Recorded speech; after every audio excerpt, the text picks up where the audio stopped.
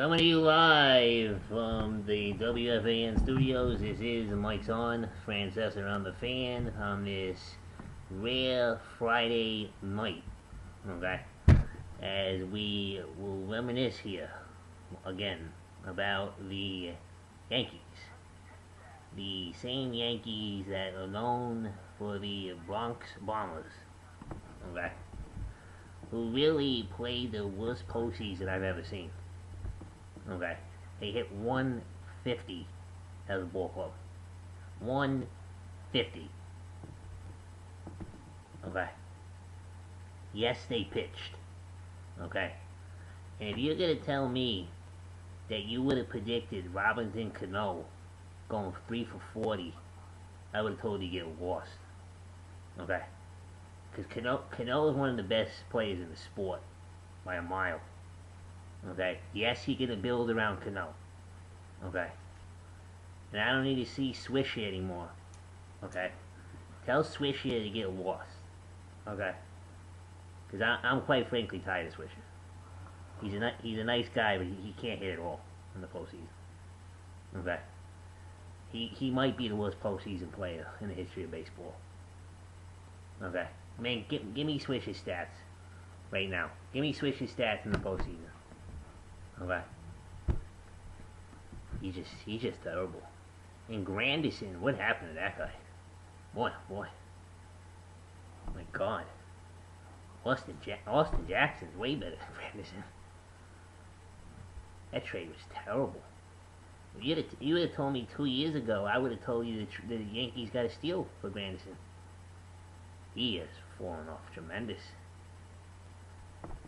Jeez. I mean, the Yankees, they have a lot of issues.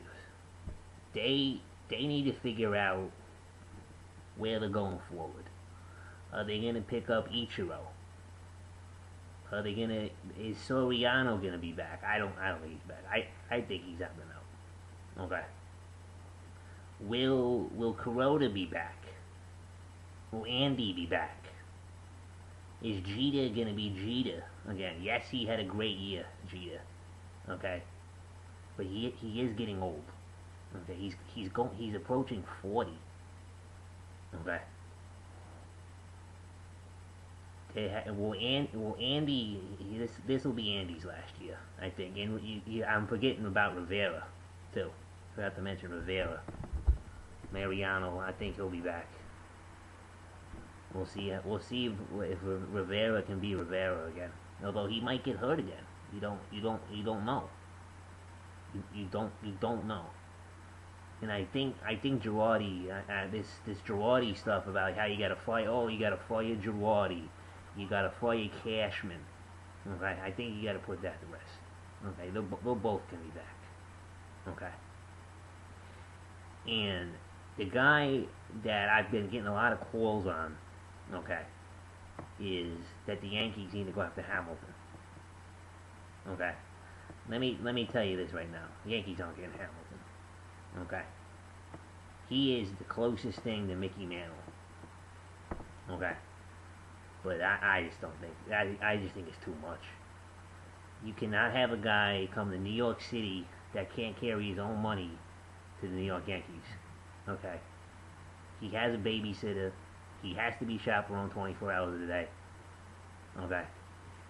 I just think it's too much. I just think you're asking yourself as an organization. It's just too much to bring in Hamilton. I just don't see it. I mean, he's a great player. He's the closest thing to Mantle that I've seen. Yes, he hit 43 homers and almost hit 290. He's won an MVP, so he's won a batting title, but I just think it's just too much. They're just bringing Hamilton. It's gonna be very interesting to see where the Yankees go forward here. Okay, they have to find it. What their identity is here as a team going forward. They have to find it, and that starts with making trades, to getting guys here in the system. From the farm, you know you're not getting nothing out of these two killer bees that have been here about for 2 years, Batanzas and Banuelos. Benuelos is on the shelf. But Betances, he's going to be the next Andrew Brackman. He's going to be getting non-tended here pretty soon. He's a mess. He's a mess, Betances. Okay. I mean, now we will slowly be making the transition here to the New York Giants. Okay? And the New York Jets. Yes, the Jets. So, can't leave out the Jets. Okay? I gotta be nice to the Jets. Okay? We'll take your calls here on the Yankees. We're back after this.